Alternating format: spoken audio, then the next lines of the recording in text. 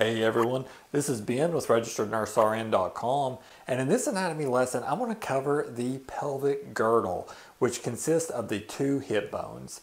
Now anatomists refer to these hip bones by different names, including the os coxae or coxal bones, the innominate bones, and the pelvic bones. Now the pelvic girdle is part of your appendicular skeleton, and it serves to protect the organs in your pelvic region, and it provides an attachment point for ligaments and muscles, and it also attaches the lower limbs of the appendicular skeleton to the sacrum of the axial skeleton. And most anatomists today do classify the hip bones as irregular bones. However, I have seen a few anatomists in the past classify them as flat bones, so you might want to be aware of that. Each hip bone is divided into three main regions: the ilium, which is the brownish color in this picture, the ischium, which is the bluish color, and the pubis, which is represented by the pinkish color.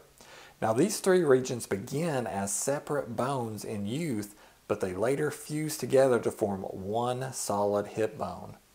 And these three hip regions meet in and around the acetabulum, which is the deep socket of the hip bone. And the acetabulum is easily recognized in a lab exercise, and it receives the head of the femur to form the acetabulofemoral joint, a ball and socket synovial joint. And the word acetabulum sounds like acid tablets to me, and the word literally means vinegar cup. So I remember that this is the little cup of vinegar that I need to swallow my acid tablets. Now let's talk about each major region of the hip bone, starting with the ilium. And the ilium makes up the superior or top region of the hip bone, as you can see here. And it is named after a Latin word that means flank or entrails. The ilium can be subdivided into two main portions. You have an inferior or lower region near the acetabulum called the body. And then you have a superior portion which is fanned out called the wing or the ala of the ilium. Now if you feel the sides of your abdomen with your hand, you'll probably feel the top of that wing-like portion of the ilium called the iliac crest. And this allows for the attachment of various muscles, and an easy way to remember this is to think back to your 9 abdominal regions. And these two lower regions are called the left and the right iliac regions. So that can help you remember this section of the hip bone. Now the iliac crest thickens around a small rounded projection called the tubercle of the iliac crest. And when we examine the 9 abdominal regions, you'll notice that there is an inferior horizontal or transverse plane called the intertubercular plane. And it's named that way because this plane actually passes through the tubercles on each iliac crest. Now when we look at the anterior or front side of the ilium, you'll notice that it comes to 2 points or spines.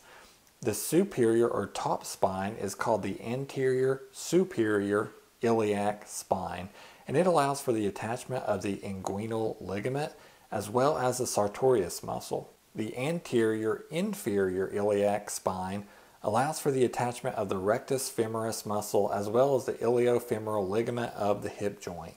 Now on the posterior or back of the ilium, we also have 2 more spines, and they're going to be named just like the front two. You have a posterior superior, which means top iliac spine, which allows for the attachment of part of the posterior sacroiliac ligaments. And then below that, we're going to have the posterior inferior iliac spine.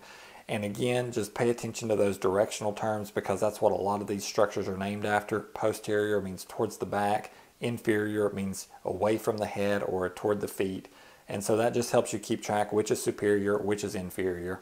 Now just under the posterior inferior iliac spine, you'll notice a huge notched out area which is called the greater sciatic notch. And this allows for the passage of the sciatic nerve. And this notch will help you identify the posterior region of the hip bone. Now when you're looking at the ilium from the lateral or side view, you can see these 3 distinct lines that are named after their relative directional terms. You have a posterior, an anterior, and an inferior gluteal line. And these lines provide attachment for the gluteal muscles. Now when you look at the medial or inner view of the pelvic bone, you'll notice that it has a large depression at the anterior region called the iliac fossa. Now the auricular surface is on the medial side of that posterior region of the ilium, and this articulates with the sacrum of the vertebral column to form the sacroiliac joint.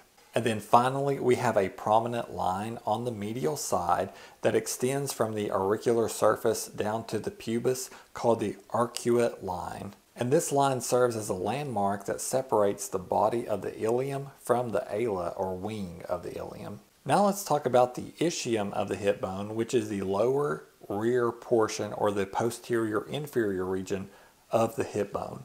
And like the ilium, the ischium can be divided into two main regions. The body, which makes up that superior region of the ischium and forms approximately 2/5 of the acetabulum, and then the ramus, which is the branch-like structure that makes up that inferior portion of the ischium and connects to the inferior ramus of the pubis. Now on this posterior region of the ischium, you'll notice a projection called the ischial spine. And this allows for the attachment of various muscles and ligaments. Below the ischial spine is another notch called the lesser sciatic notch, and this allows for the passage of nerves and vessels. Next, we have the ischial tuberosity on the lateral side of the ischium, and this is a roughened bump that allows for the attachment of the sacrotuberous ligament as well as several muscles. And then finally, we have the last major section of hip bone called the pubis. And the word pubis means sexually mature. And by thinking of your pubic region and private parts, you can kind of remember that this is the area of the hip bone that is going to be on the anterior or front side. And like the ischium and ilium, the pubis also has a body, but it also has two rami coming off the body, which allow for the attachment of various muscles and ligaments. Now the superior ramus is the upper portion of the pubis that branches out, and there is a ridge on the superior border of this ramus called the pectineal line, which allows for the attachment of various muscles and ligaments, and it also forms part of the pelvic brim, which I'll talk about more in a future video. And then the inferior ramus is going to be that lower portion of the pubis that branches out. Now these two rami of the pubis join the ischium, forming a large hole in the hip bone called the obturator foramen.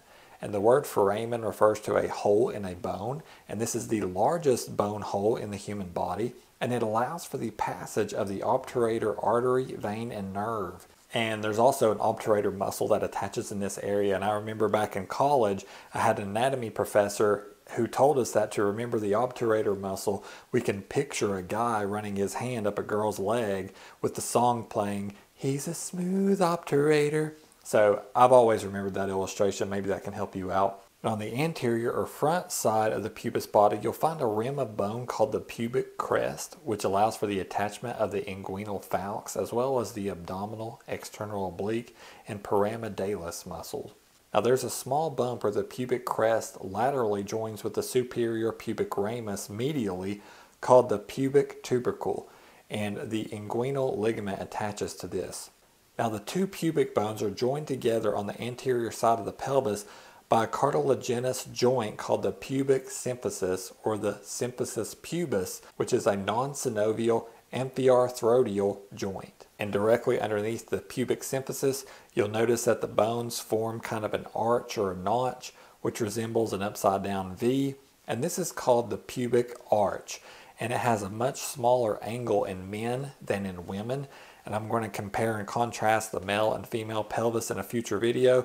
And I'll also talk a little bit about the true and false pelvis, so stay tuned for that. Okay, so that wraps up this video over the pelvic girdle and the hip bones. Now we have a free quiz that you can take to test your knowledge. Just click the link in the description below. In addition, we have a whole playlist of videos on anatomy and physiology here on YouTube and some notes and quizzes on our website, so you might want to check that out. Thank you so much for watching, and please subscribe.